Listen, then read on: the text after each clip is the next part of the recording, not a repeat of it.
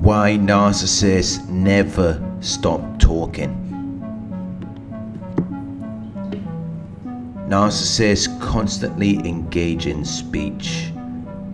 They're constantly involved in the action of talking. They're rarely silently expressive, unless they have no other choice. They're constantly expressing their ideas and feelings.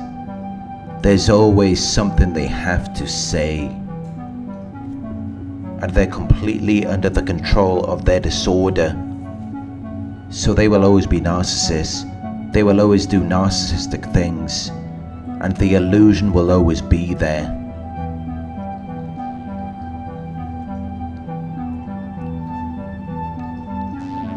They may try to distract you from it. They may try to get you to focus on something else, to make you believe something that is not true. But it's only a short-term distraction. Because the truth is that they are narcissists. So you will witness their narcissistic behavior over time. Because they still have to satisfy their needs. So they will always be talking, because talking is their currency. So they will never stop talking. To pressure, persuade and intimidate you. To force and threaten you. To make you believe whatever they want you to believe. To establish their authority over you. Because they're trying to brainwash you. They're pressurizing you into adopting radically different beliefs by using systematic and often forcible means, by repeatedly telling you that it is true and preventing any other information from reaching you, which is why they will often try to remove other people from your environment. They will try to isolate you, so that they can be your only source of influence, the only person who has the capacity to have an effect on your character development and behavior. Because then you will start to believe it, you will begin to adapt to it, you will begin to adopt their ideas. You will begin to form your identity based on what they're conveying to you. So they will always be talking. And they will never stop talking. They won't give you any alone time. You won't have any time that is spent apart from them, where you would otherwise be able to think things over. Because they know that alone time encourages independence. They know that it helps to build confidence in your ability to be alone, act alone and find enjoyment alone. And they don't want you to think like that. They don't want you to value your alone time. They want you to see it as a bad thing, so they will shame you for it. They will make you feel like it's wrong. They will try to make you feel guilty, because it's a threat to their power and control over you. Because they need you to need them. They need you to want them to be around. And they're very jealous of anything that you're engaged in that is outside of their control. Whether it's a book, movie or music, or even if it's just your own self-reflection. Because these are things that aren't relevant to them. But they will try to rein it back in and make it about them, so that they can still have control over you. But if they can't control it, they will expect you to cut it off completely. Because they want to instill their set of beliefs, their system of ideas and ideals. They don't want you to think for yourself, which is why they will always be talking. And they will repeat the same things again and again for emphasis and clarity, so that it leaves an impact, so that it imprints your mind. Which is why you will find that you're having the same arguments again and again, the same things will keep coming up. As though they're trying to get you to accept these different beliefs about yourself or the people in the world around you. They're constantly telling you the same things. They're just presenting it in a different way, because they want to lock you into their world so that they can talk about themselves, so that they can condition you until it becomes intolerable, until you start to get fed up of it, until you're filled to utmost capacity. You know full well you accept their ideas unquestioningly. You have no room for anything else. But that is when they will increase your capacity of what you're able to tolerate, by including things that will keep you there, things that will keep you interested, things that will keep you engaged. They will suddenly act kind and interested, as though they care about you, but they don't. And all of that will disappear as soon as they know that you're under their control again. It may not always seem like it at times, but their talking does serve a purpose. It's intended to condition you so that you can exist in their world, in the illusion.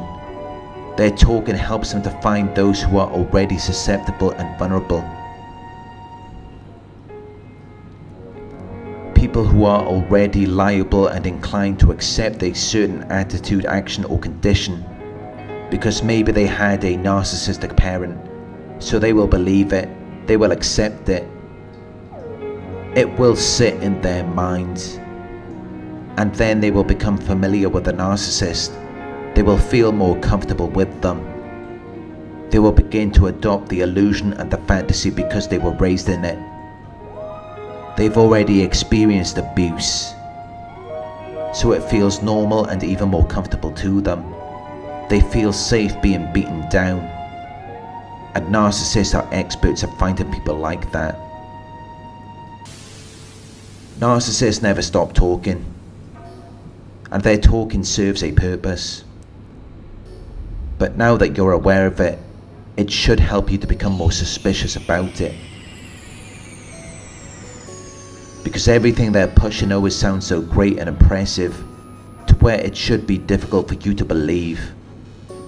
Because they want you to think that the most amazing thing would be for you to be with them in a relationship or to have them as a friend. They entice you. They lure you into it until you begin to feel comfortable, and then they have to find a way to keep you there. But it's all made possible and made smoother by their talk. They talk about things, but they never actually go out and do it. They will promise you the world. They will promise to give you things that they can't possibly give you. They will sell you a dream. They will say that they will do much greater things than they will ever be able to achieve. They will talk the talk, but they won't walk the walk.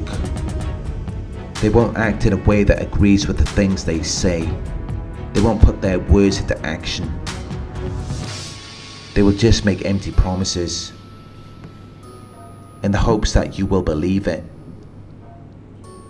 But they'll never go out and actually do it, because they're unable to, or because they don't have the ability to do it. So all they're going to do is talk, and by the time they're finished, you're going to feel like you've taken a drug. You'll feel intoxicated. You won't feel good. You'll feel like you've lost some control of your actions and behavior. You'll just end up feeling bad about yourself, and then you'll be left to deal with those feelings on your own. They're not going to be there to comfort or support you. They don't even have the means to support themselves, which is why they need you to listen to them talk hour after hour. so that you will hand your power over to them, and then they can feel better about themselves. But you're always the one who is left feeling drained, because you're the one with the power. You're the one who is generating this energy from within. So you'll only ever feel drained and lifeless after dealing with them, because they have nothing to bring to the table. They have little energy of their own.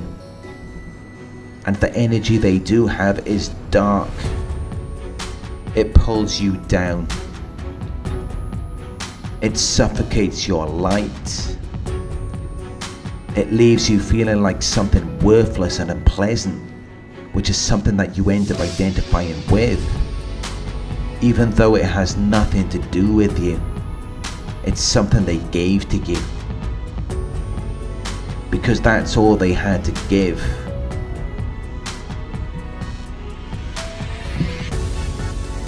They have no power or energy of their own, so that's all they can make you feel.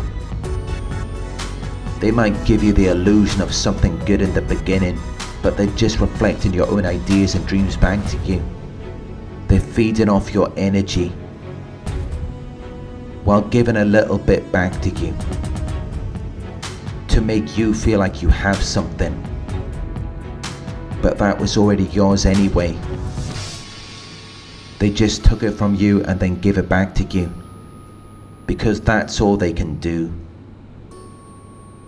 They can't generate anything on their own. They have nothing special or unique to share with you. They have no light. They have nothing that's going to stimulate or excite you.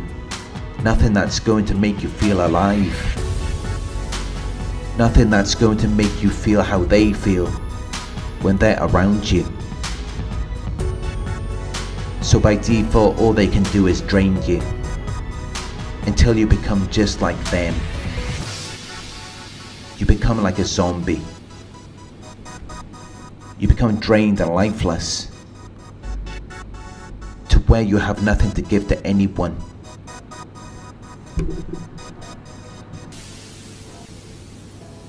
At least until you take some time to recharge and generate that energy from within.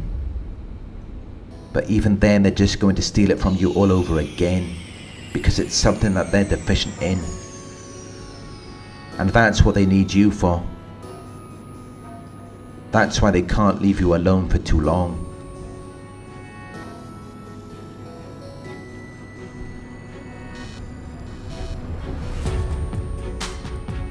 Thank you for watching. If you found this video helpful, please give it a thumbs up. Share your thoughts in the comment section. Hit the subscribe button to receive the notifications. If you would like to support the channel, you can donate at paypal.me/Narc Survivor. You can book a one-on-one with me on my website. It's narcsurvivor.co.uk. Thank you for watching, and I'll talk to you soon.